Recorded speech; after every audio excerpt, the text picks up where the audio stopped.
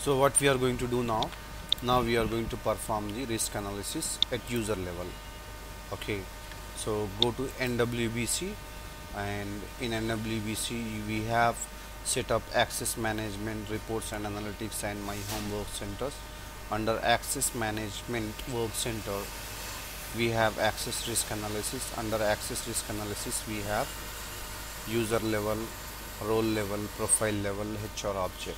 So we are going to perform risk analysis at user level. Click on user level and specify your backend system.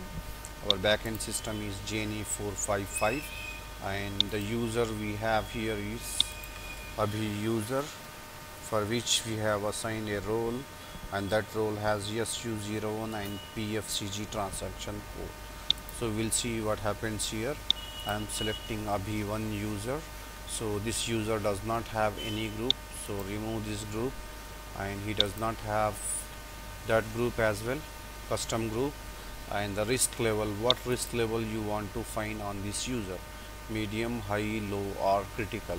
So we are going to find the risk analysis all. So it means if the user has medium, it will show you medium risk, it will show you, and if the user has critical risk, it will show you all.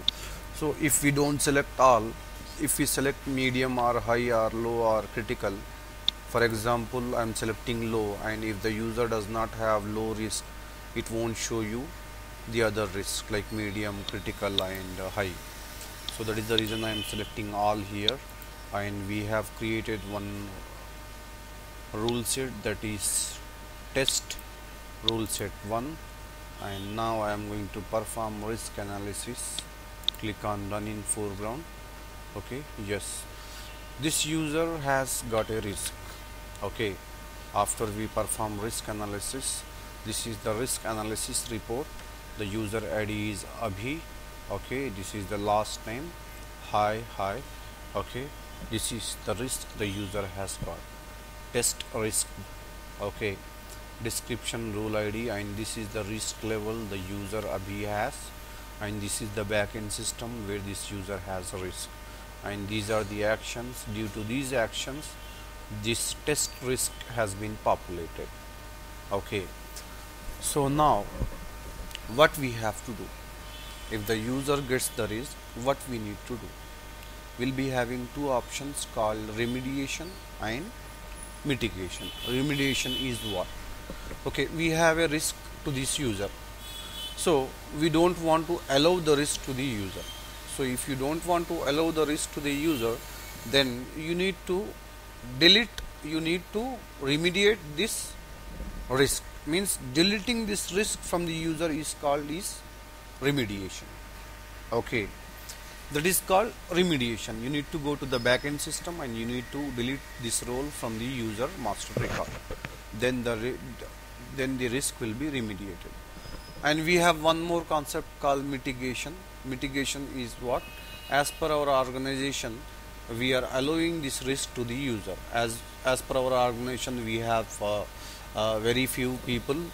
So the user Abhi is going to perform SU01 activities, and the same user is going to perform the PFCG activities as well. So what we need to do, as per our organization, we want to allow this risk to the user. Allowing the risk to the user or allowing the risk to the role is called as mitigation. So now we'll see the mitigation concept. Before going into the mitigation, we will perform risk analysis at role level as well. So what we have done, we have performed risk analysis at user level, and now I will show you risk analysis at role level. Click on role level and now select your system, that is JNE 455. Okay, and the role for which you want to perform risk analysis, and our role is Z Abhi. Okay, this is the role. We are going to perform risk analysis, business process. So we are going to select the business process which we created, that is test 1. And what is that business process, Abhi? test star test BP1. This is our business process. Okay, so risk level you want, which risk level you want to find on this role. So I have selected as star all. Okay, and the rule set which we have created is test rule set 1. Okay,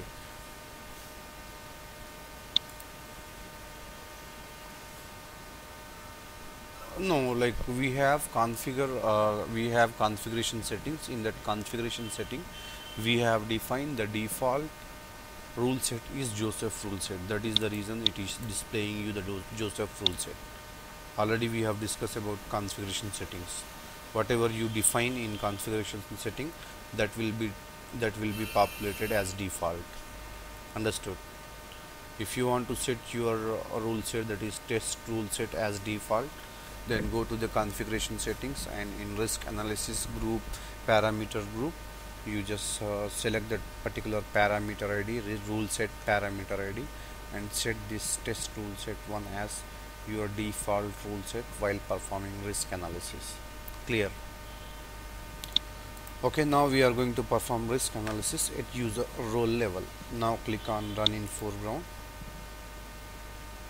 Okay, yes, the role has risk. The role name is Z Abhi. Okay, access risk ID is test risk, and this is the description, this is the role ID, and this is the risk level we have got for this role. So this role Z Abhi 1 has risk level medium, and that is in the JNE 455 system, and due to these actions this risk has been populated for this user. Okay, so this is what business process. So what we need to do for this risk? Do you want to mitigate this risk, or do you want to remediate this risk? Remediating is nothing but deleting the risk from the role is called as remediation, and mitigation is nothing but allowing the risk is called as mitigation. Clear, Abhishek? Now we'll see the mitigation process. Okay, let me close all these.